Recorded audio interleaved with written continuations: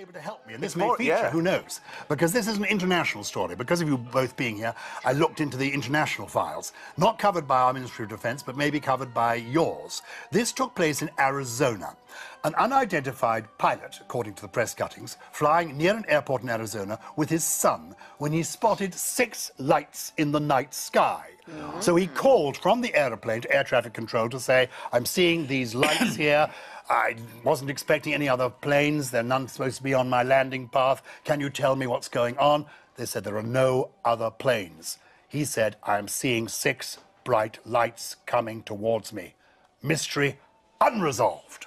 Except, tail number for that plane was Bonanza 2 Tango Sierra, and I was the pilot. no way. Oliver and I.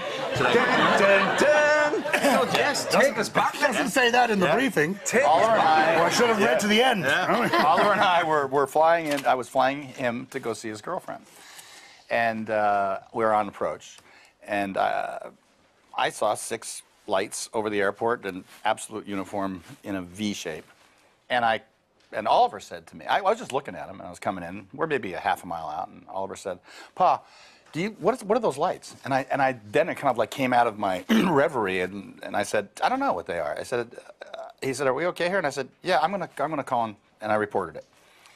And they said, "We're not painting anything. We don't show anything." I said, "Well, okay, I'm going to declare it's unidentified, it's flying, and it's 6 objects." We landed. I taxied, dropped him off, took off, went back to L.A. Never said a word. He never said a word. I never thought of it. 2 years later, Goldie is watching a television show when I came home. Yeah. And the show is on UFOs. But as I came home, "Hey, honey, how's it going?" And I'm kind of hearing the TV going, and I stopped and I started watching, and it was on that event. Now, that was the most viewed UFO event. Over 20,000 people saw that. And I'm watching this, and I'm feeling like Richard Dreyfuss in Close Encounters of the Third Kind. It's like, why do I know this? You know, what? And it's not clear to me. And finally, I said, then they said a pilot reported it. A general aviation pilot reported it on landing. I'd never thought of it since then, and I said, that was me. That was me. And I said, wait a minute, I'll go to my logbooks. So I went to my logbooks, and there was the flight at that time, and I didn't mention anything about the UFO. The fascinating part of that to me is that it just went literally out of my head. And Oliver never mentioned it.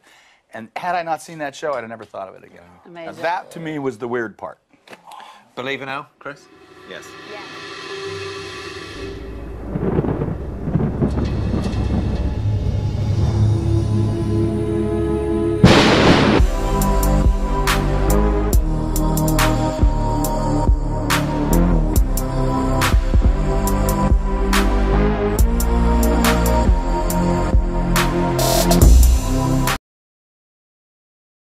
Able to help me, and this may feature, who knows? Because this is an international story. Because of you both being here, I looked into the international files. Not covered by our Ministry of Defense, but maybe covered by yours. This took place in Arizona.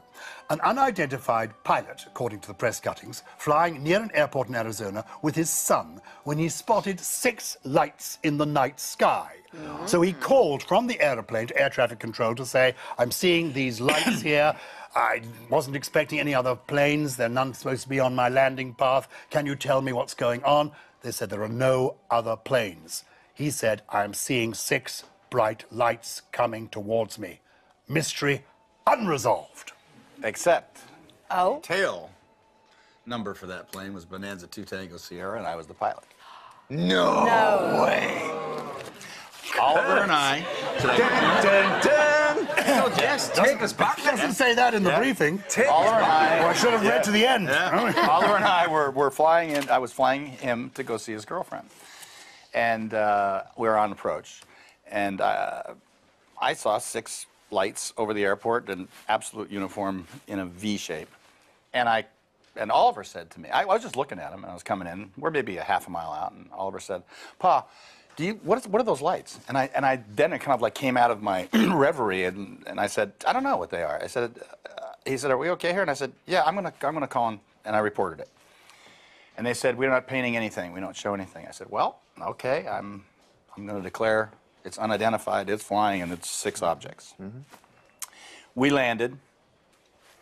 I taxied, dropped him off, took off, went back to L.A. Never said a word. He never said a word. I never thought of it.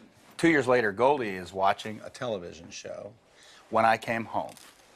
Yeah. And the show is on UFOs. But as I came home, hey, honey, how's it going? And I'm kind of hearing this the TV going, and I stopped and I started watching, and it was on that event. Now, that was the most viewed UFO event. Over 20,000 people saw that.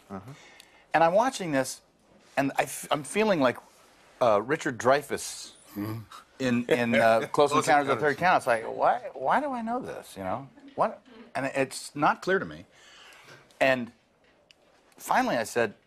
Then they said the pilot reported it, a general aviation pilot reported it on landing. I'd never thought of it since then, and I said, that was me. That was me. And I said, wait a minute, I'll go to my logbooks.